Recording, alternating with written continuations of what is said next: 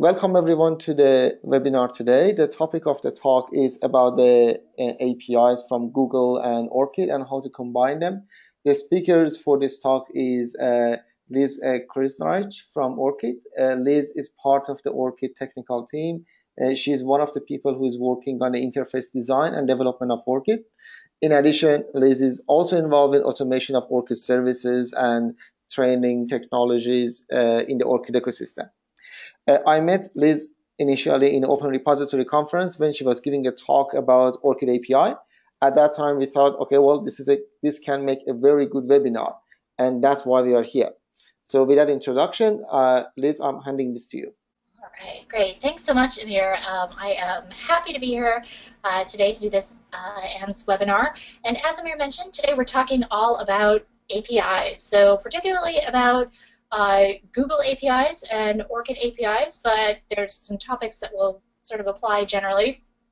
And so as Amir mentioned, I am a developer at ORCID, which means that my work kind of revolves around APIs. So the technical team at ORCID, most of the work that we do is involved in building APIs, but I also do a lot of work with internal applications at ORCID, so things that support our internal development and operations. So a lot of what I do is about getting all of our different systems to talk to each other so that we can automate some of our tasks and make everybody's life more efficient and more convenient, and that involves using a lot of APIs. So I do work on building APIs and on using them, and through that experience I think I have a few tips and tricks that I can hopefully share with you today.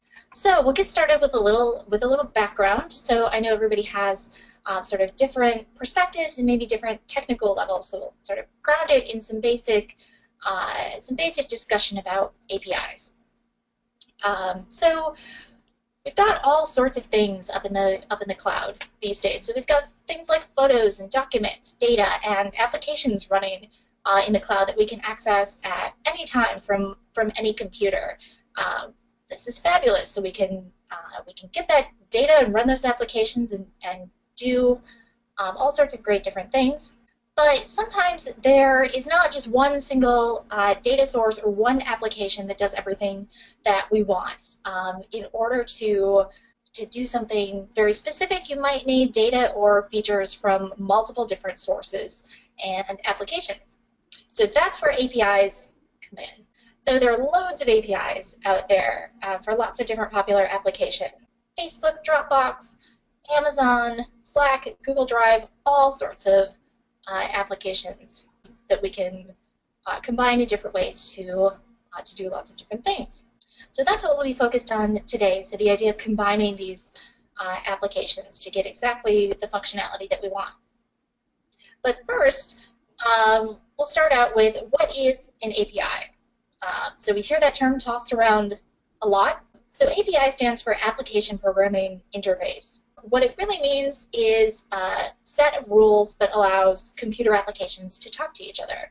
And those sets of rules aren't really universal. There's no sort of governing body that defines exactly how an API has to work. Really, software developers who develop applications get to decide how the API for their application gets to work. There are some common sorts of architectures that lots of software developers use, but they all behave a little bit differently and have sort of subtle nuances to them, little quirks that make using multiple APIs together kind of a challenge.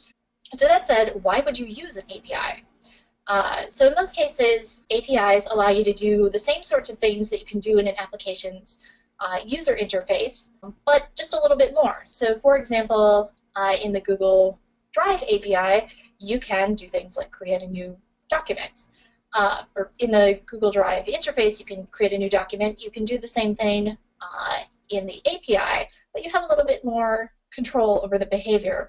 Also, you can do things faster, and you can automate repetitive tasks. So if you need to create 900 Google Drive documents, you certainly don't want to sit there and do that by hand in the user interface. You can use the API to automate that a little bit.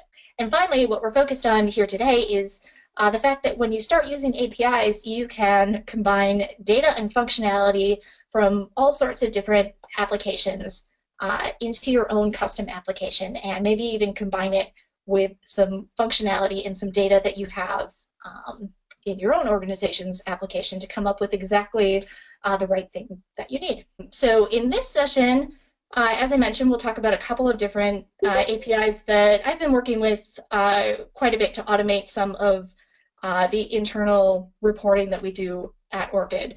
So we'll be talking about the Google Analytics API, the Google Drive API, Google Sheets, as well as the ORCID APIs. And the sort of project that this is built around is creating a custom analytics report that's uploaded to Google Drive as a spreadsheet and then combined with some data that we pull in from the ORCID API. So before we dive into those, in case anybody is not too familiar with these tools, first of all, Google Analytics is a really popular and free, to a certain extent, tool that allows you to track user behavior on a website that you own. So things like how many users are visiting your site, what pages are they looking at, what country are they coming from, and you can customize that even more to get more granular information about what people are doing on your website. Next up, Google Drive.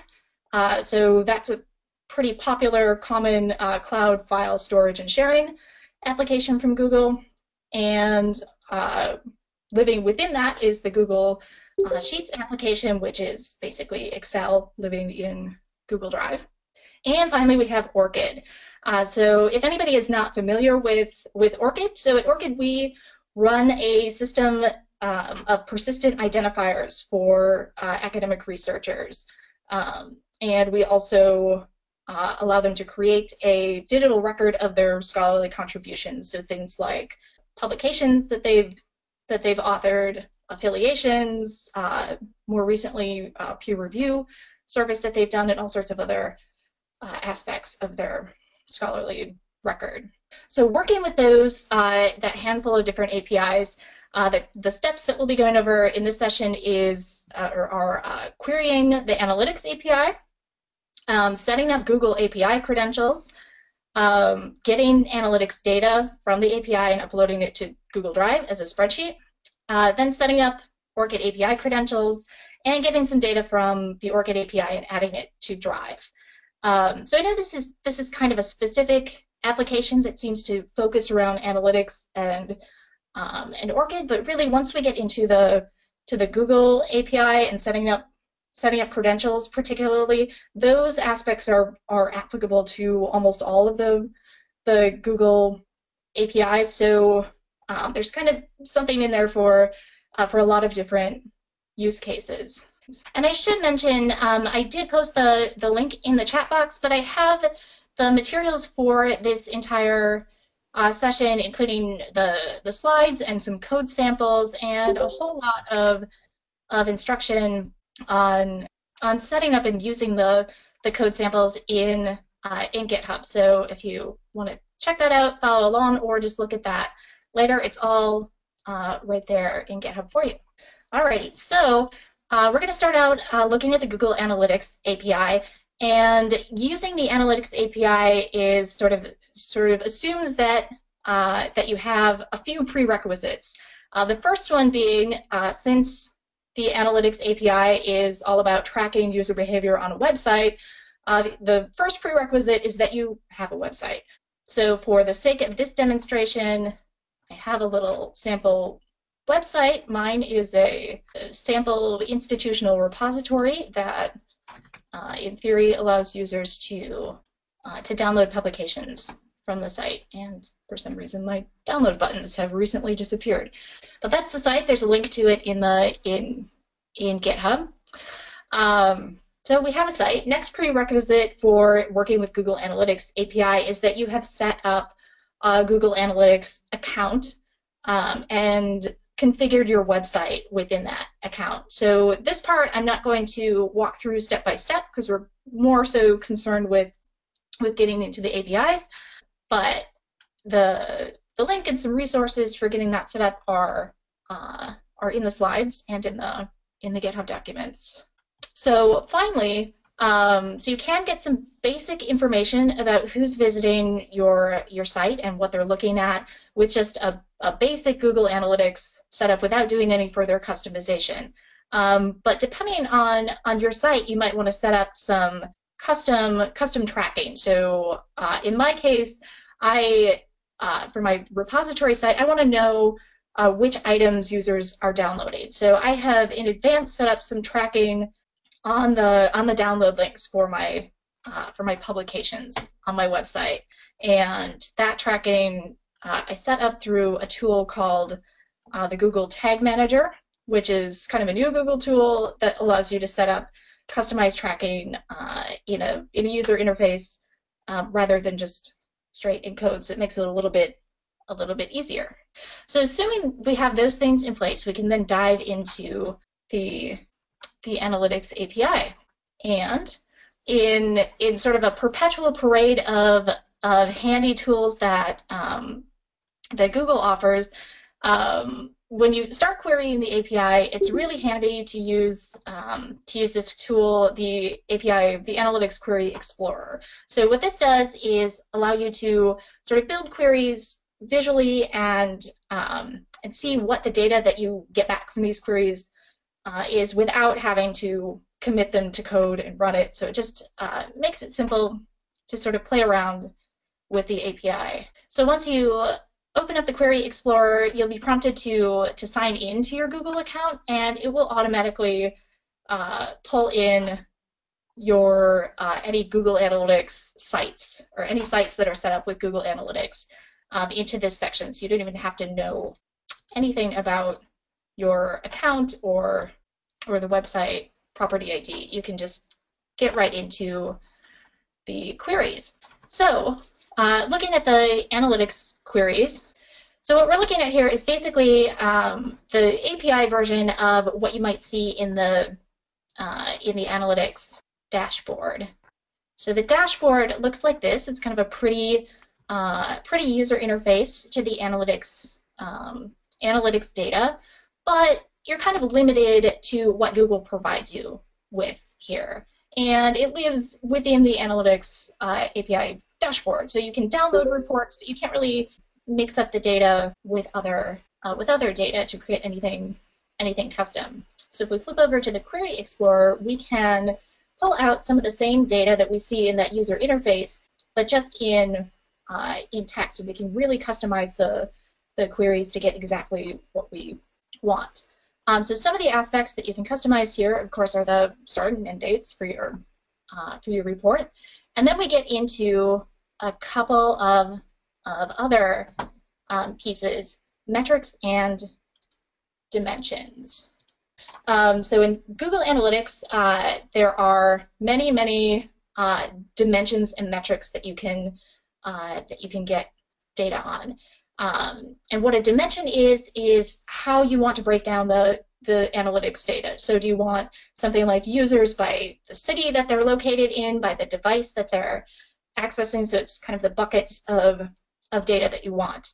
Metrics, on the other hand, are the things that you're counting. So whether it's clicks or page views or something else entirely, it's what you're counting. So so you're putting the metrics into your dimensions buckets. Those are the kind of the two key components of the Analytics API, and there is a huge reference to those called the Dimensions and Metrics Explorer that lets you look through all of the different dimensions and metrics and see what they mean. That's sort of helpful to have to flip back and forth between the Explorer and the Dimensions and Metrics Explorer and the Query Explorer to get what you exactly what you want. Finally, the other really handy field that's available is filters. So we don't necessarily want all of the information from the dimensions and metrics. We might want to know something about users who only visited our homepage or something like that. So we can use filters to get just the data that just the subset of data that we want. So for my site, I've got this query sort of set up. My metric is total events, so total sort of user interactions with my site. And then the dimension that I want is event label, and this is specific to some of the custom tracking that I've set up. So some of my events being clicks and downloads, have tracking attached to them that will tell me what the DOI of the item that was clicked or downloaded is.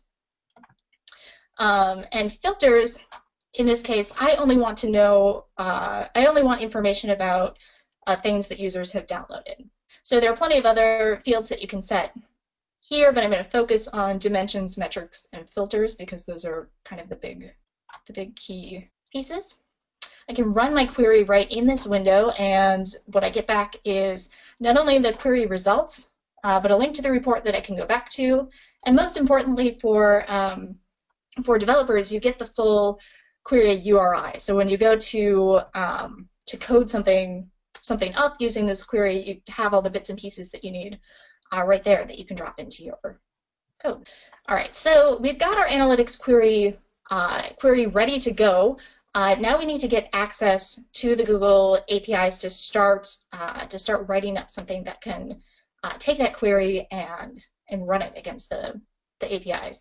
All right, so next up we need to get access to the Google APIs, and this is where, for me getting started, things started to get a little bit tricky because there are just a lot of steps to go through that are not completely obvious at all stages. So to access Google APIs, you need a set of credentials, so something sort of like a username and password for the API.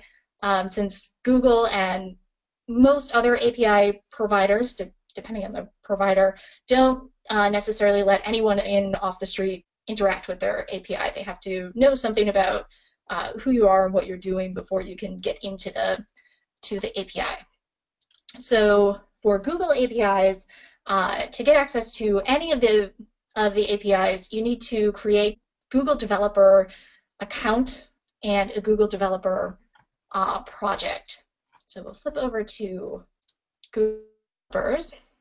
So this is just another sort of Google account that you can connect to. You can log right in with your existing Google account, and what you'll need to do first is create a project. So when you first set up Google Developers, you'll be prompted to create a project right away. Otherwise, if you have an existing account, you can go up to the top menu and click on Create Project.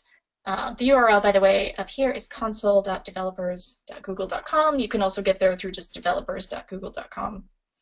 And what a project is really just sort of a bucket to put your API credentials into. It doesn't necessarily have to be related to a specific coding project. It is useful for keeping credentials separate and sharing them with different groups of users. For example, at ORCID, we pretty much use one Google Developers project to store all of our Google Apps credentials. So I'm going to go ahead and create a new project, and this sometimes takes a few seconds depending on how fast the Google APIs are running. So you can see that still spinning up in the upper right-hand corner. So once we get that set up, the next step will be to enable different Google APIs for that project. There are hundreds of Google APIs, and they don't all come pre-enabled when you set up a new project. You do have to add them one by one. So once your project is set up, you'll automatically be shipped over to the section where you can add APIs. The first one that we want to add is the Analytics API. So great, we'll click Enable. And so just as Google says, this API is enabled, but we don't actually have credentials for it, so we can't use it yet. So the next step is to click this button and add some credentials. So at this point, when we're talking about credentials, this is again sort of that username and password concept to access the API, and Google has a few different types of credentials that you can get for different APIs depending on the type of project that you're working on. And this is where things can get a little bit tricky. If you are a developer, you might be familiar with OAuth authorization protocols, and that's what Google uses for its APIs. And there are a few different a few different types of OAuth authorization protocols. Some of them require a user interaction, and some of them don't. So it depends. If you have an application that you want to be able to run all by itself on a server or on, well, any machine without somebody having to type in a username and password or do something that involves a browser and a user interface every time you want to run the application, then you need to set up access through what's called a service account. So these other options, particularly the API key, require some sort of user interaction. So we're going to focus on the service account authorization today because it's kind of the trickiest and also really useful because we can set up an application or a script that we can set to maybe run automatically every so often without anybody having to touch it or interact with it. So this little widget is designed to sort of tell you what kind of credentials you need, but I know that we already need a service account. So I'm going to click service account. And what a service account is kind of a shadow user in Google that can do things with the API, but it's not really a person. It doesn't have all of the same privileges that a person does, but it can access different Google API resources on behalf of an application. So I'm going to create a new service account. For the sake of this demo, I'm going to make it a project owner so it can have all sorts of access to do all sorts of different things. Permissions that you want may vary depending on your project. So here's our service account ID that we'll need for later. We also want a new private key. So this is a file that we'll download, and we'll use that sort of in lieu of a password. So this will be basically our password for the API, and I'm going to make this P12 format. Depending on what you're doing, especially if you're working with Google Apps for Business, where you have your own domain, you might also want to enable Google Apps domain-wide. This allows your service account user, or gives your service account user, access to everything on the Google Apps domain on the API side. It doesn't automatically give them sharing permissions for those things, but it allows them to, or it allows the service account to access those things through the API if sharing permission is granted. So I'm going to enable that, and for the sake, related to some of the other OAuth authorization flows, you do need to enter a product name, even though it might not be useful for your particular use case. So we'll create that, and then it's prompting us to download this P12 key file, which is that thing that will act as our password in our code later. All right, so that's all set to go. So we've got analytics enabled. The other app that we're going to need access to is Google Drive, and we can go ahead and activate that at the same time. So this process is pretty much the same for all of the different Google APIs. So I'm going to go back to the library and pick out Drive API, enable that. And now, since we have that service account already configured, we don't need to go back and configure credentials again for that. It's just enabled, and it's set to go. The other one that we need is the Sheets. All right, so that's set to go as well. So when we're working with the analytics API, the one last thing that you also need to do is add your service account user to your analytics account. So that's one step that can kind of trip you up, and so that's under user management in your analytics administration. So you just add that person like any other user using the kind of fake email address, the user ID that was generated when you set up your service account. Finally, to get ready for using Google Drive, we'll need to create a folder and give our service account access to it. So I've actually already done that in Drive, but the reason being, so we want to create sort of a custom report from analytics and drop it into a Google Drive folder. And it's a little easier if we already have that Drive folder set up and also shared with that service account. All right, so all the parts and pieces are set to go.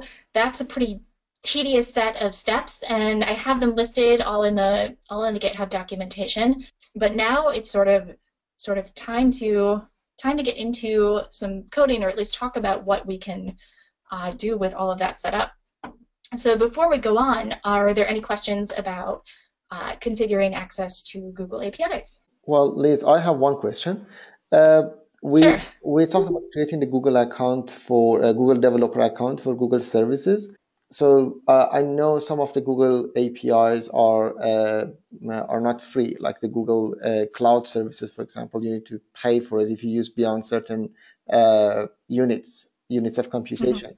So for the APIs that we are using in this presentation, would it be correct to say all of them are free API?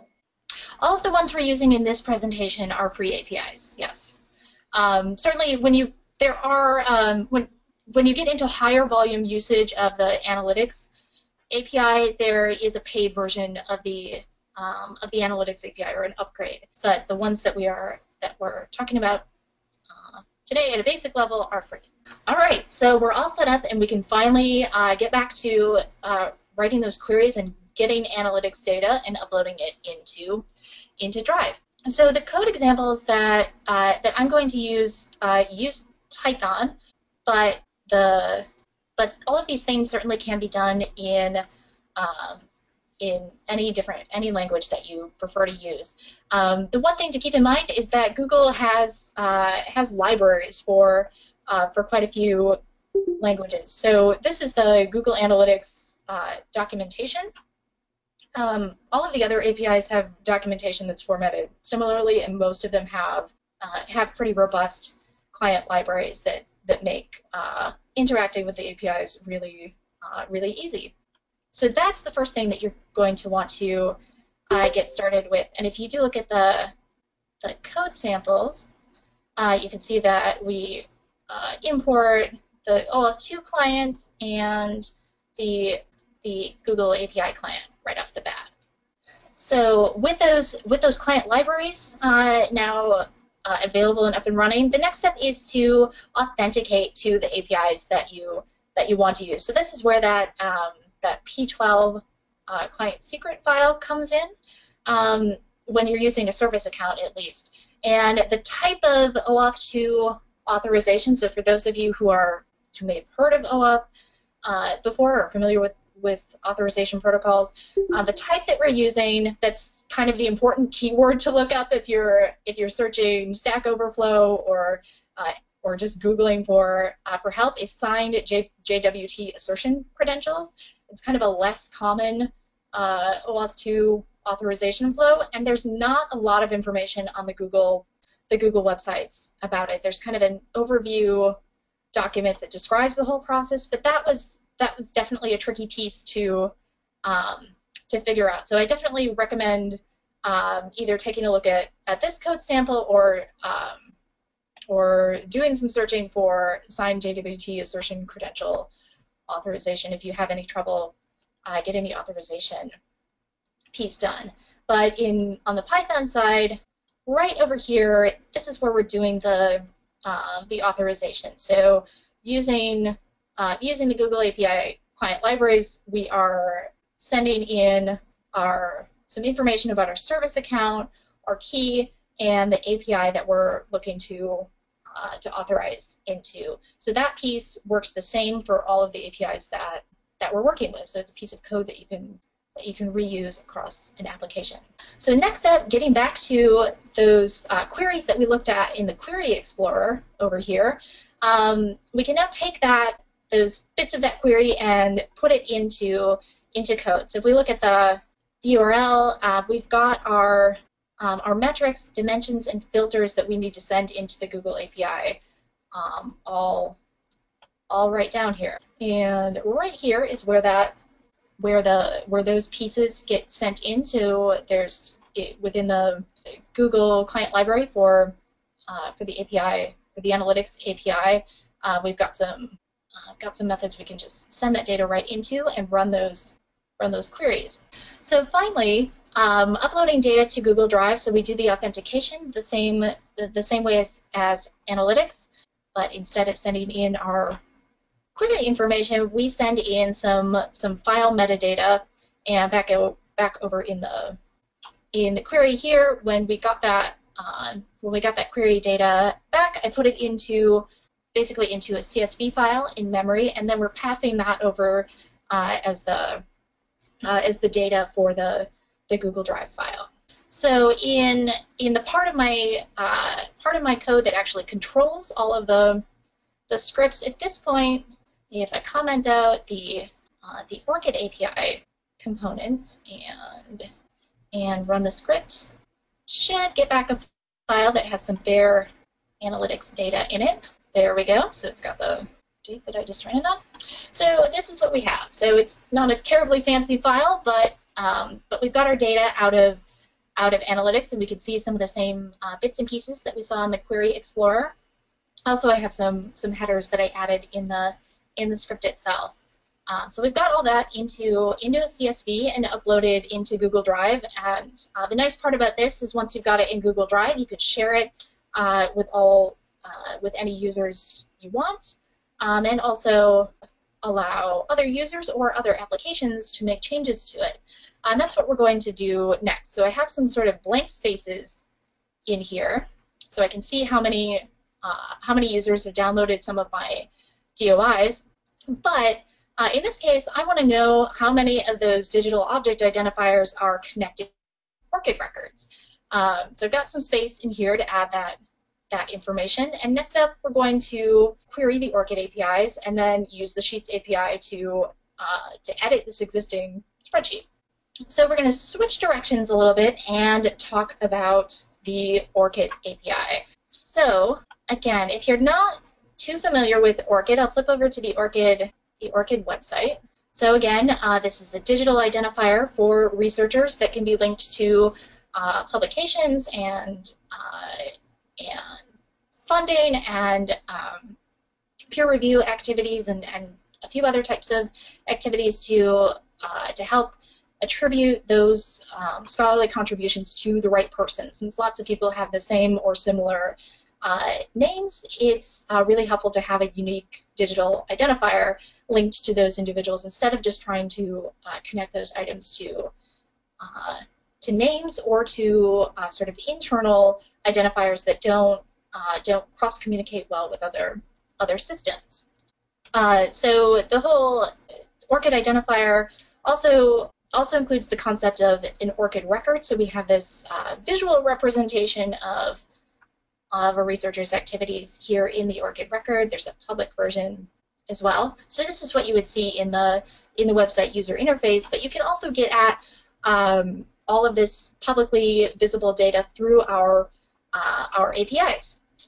So we offer two different APIs. One is public, it's freely available. That's the one we're going to be taking a look at today. So that allows you to search and retrieve all of the information that's publicly visible in the ORCID system. So the things that you can see on the website, you can also get through the APIs. And another feature is that it allows you to get authenticated ORCID IDs from users, which is not a part we're going to be talking about at the moment, but it is there.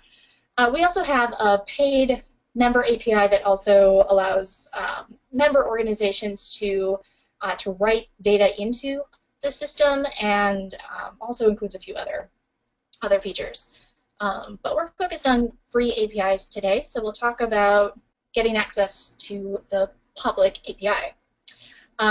So like the Google APIs, we also require users to use credentials when they access the API. So we have a little bit of information, a little bit of control over how the API is being used. So to do that, you first need to create an ORCID account. So create an ORCID identifier, and it doesn't matter if you're not actually a researcher. It's perfectly fine to create an ORCID account. So to do that, you could just go to the ORCID website and click any of the many register for an ORCID ID links that we have. All that you need to give us is a name and an email address, and then you'll be set up with your ORCID account. Once you sign into your account, you'll see at the top of the screen that you have this Developer Tools tab, and that's the spot where you can go to create some API credentials. Flip back to the presentation since I've already created some in that account. So if you haven't created credentials yet, you'll see a big blue button that says Register for the ORCID Public API. Once you click that, you'll see a screen that prompts you to type in some information about your public API application, and that doesn't necessarily need to be too specific for just searching the API. And once you save that, you'll get a set of credentials that consists of a client ID and a client secret, so kind of like a username and password. So those are the two pieces that you'll need to get information from the APIs. So once you have those things, you can use those to query and to get authenticated IDs. And in the next steps, we are going to use those credentials to ask the ORCID API about which ORCID IDs are connected to the DOIs that we're tracking in analytics. So to get that information, there are two steps in the API, and I'm going to show those using just some basic HTTP requests, which can be run in basically any programming language. So for those of you who aren't quite sure what that means, so HTTP requests, that's sort of the same as what you do when you visit a website in a browser, only when you're using a sort of a terminal application like curl, you can do quite a few more things with HTTP requests than you can do with just a browser URL bar. All right, so first up, we need to use that client ID and client secret to get an access token. So the access token is what really allows you to run your queries. So you need to send that token, which is a big long string of letters and numbers that you'll send along with the query. And in this case, we need to send in some information about the scope, so what we're looking to do with the APIs, as well as the environment that we're working with. So once we get that token, we can use it to run some queries on the ORCID API. And we do have quite a bit of documentation on searching, so lots of different parts and pieces of users' ORCID records that you can search. So we have keyword searching and fielded searching as well. So for this case, we're focused on searching for digital object identifiers. That query looks like this here on that line. When we translate it over into Python, and this is this orcidapi.py file, the query section looks like this. So we're just sending a curl statement with that same query string. And in this case, we are taking that list of DOIs from analytics and just repeating that query over and over again for those DOIs.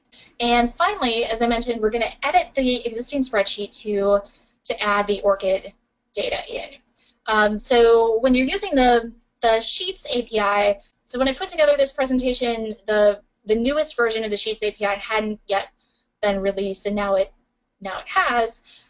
So previously, it was pretty common, especially in Python, to use another library on top of the Sheets API because the Sheets API is a little finicky. It doesn't have a lot of the features that are sort of needed to make it really useful. So I'm using the Python gspread library, which just makes it easier to do things like search for data in an existing spreadsheet and update cells in a spreadsheet in a batch.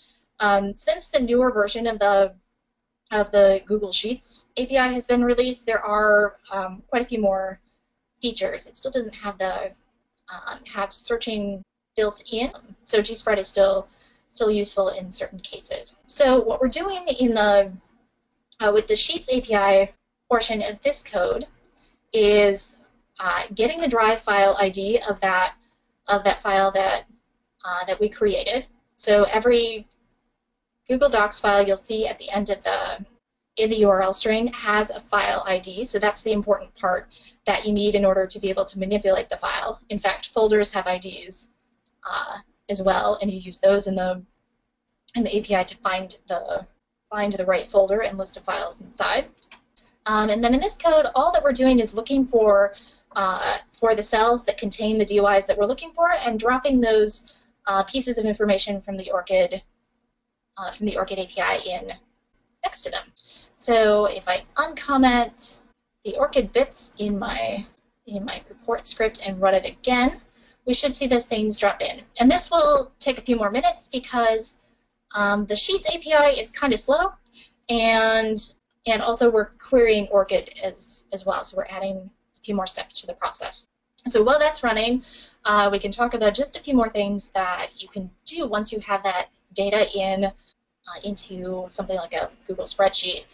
So we've got, in addition to just the plain Sheets API, you can add in charts from the Google Charts API, and Google also has sort of a JavaScript-like language that lets you do some formatting. So you can add fonts and colors and make your sheets look a bit prettier. Of course, you could also pull that the data from that sheet out using the Drive API and manipulate it with some other application. A couple of tips when you're using the Google APIs that kind of tricked me a few times were that so when you're using those P12 files, you are actually, and authenticating to the Google APIs, you're actually generating a token in the process that's just passed around in your application.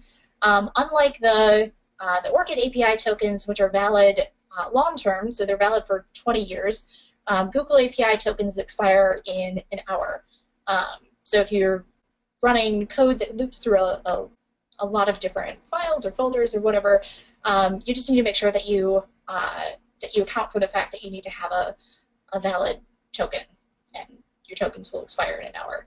Secondly, working with free APIs, so it's great that they're free, but it also comes with the expectation that you might not always have perfect access to the APIs all the time. So Google APIs, particularly since they're popular, they can have a heavy load, and that load can vary. They're a little bit twitchy.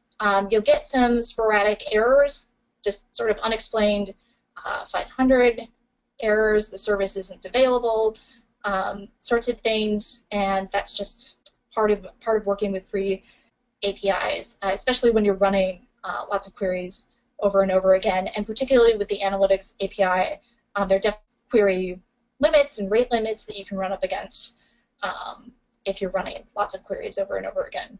Finally, as I mentioned, the Sheets API is pretty slow, so it's good to try to combine as many actions into one request as possible. I think my script should be finished now, and it is. All right, and I can see that my ORCID API data was dropped in to those couple of spots where I had placeholders for it.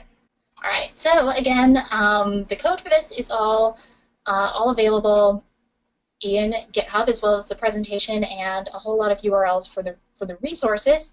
And I think we can go ahead and maybe paste that URL into the chat box again. But at this point, I think we have a few minutes left for questions. So I see there are a couple in the chat box. So one is you could choose to store your resulting spreadsheet locally. Certainly that's definitely a possibility, and not in Google Drive. Yep, definitely possible. But for the sake of this demo, one of the handy things of uploading it to Drive is that you can share it with other people, either at your organization or outside of it. Sorry, Liz, so for the purpose of recording, I just actually repeat that question, which the question was, can we actually store the spreadsheet or the result of the script into the local drive rather than the Google Drive, which you already answered. Now the next question here is that, I'm reading the actual question is, what languages does the ORCID API support? So our API is a RESTful API, so it's you interact with it using HTTP requests, and so with that in mind, you can interact with it with any language that can send and receive HTTP requests. So we have some libraries out there for everything ranging from PHP to JavaScript to Java, also Python, and we have a couple of people that are using .NET as well, but anything that you can think of that can make HTTP requests. We do on our So our support site is, our documentation site is members.orcid.org, and it doesn't mean that you actually need to be a member to access it, but there you'll find all of the documentation for APIs, and we also have some example code and some libraries for different languages. We even have have a Go app, Ruby, definitely.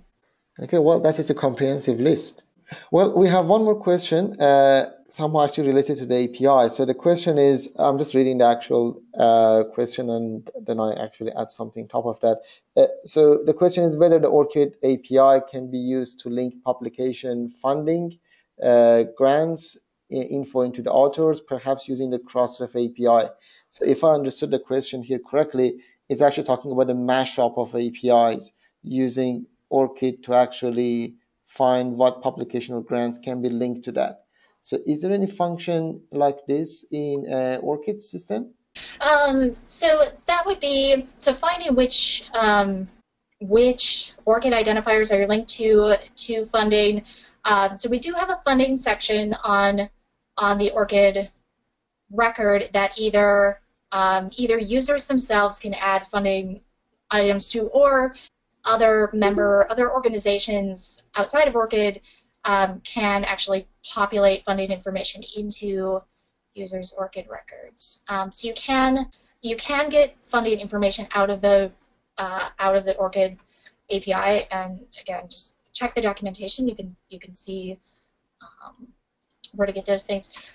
There also so there are some funding agencies that are putting ORCID identifiers into their data.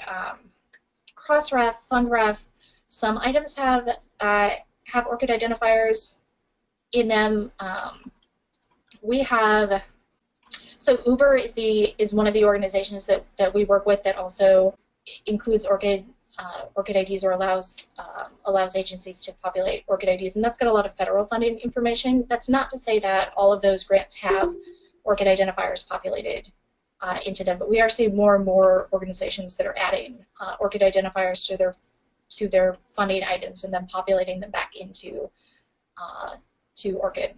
Okay, I think let's just answer one more question because we are technically Sure. our time limit. So the last question is that what sort of ways or methods do you use basically to cope with the API errors?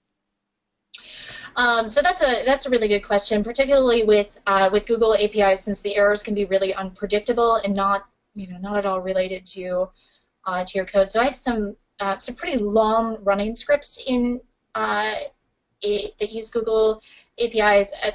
To be honest, have some pretty blunt workarounds. So one thing for the token check is I have in some of my scripts sort of a time-based token check that starts that checks the current time when the token when I get the token, and then it just checks routinely throughout the script to see if it's below the token expiration time, and if it's above a certain time, it just gets a new token automatically. Certainly, you could also check to see if the token is valid, but because of rate limits and API errors, I like to keep that check on the script side, so I'm not using up my quota. In terms of handling just the random errors, if I can't sort of monitor the logging output as it's running, I'll sometimes just use a bash script to retry it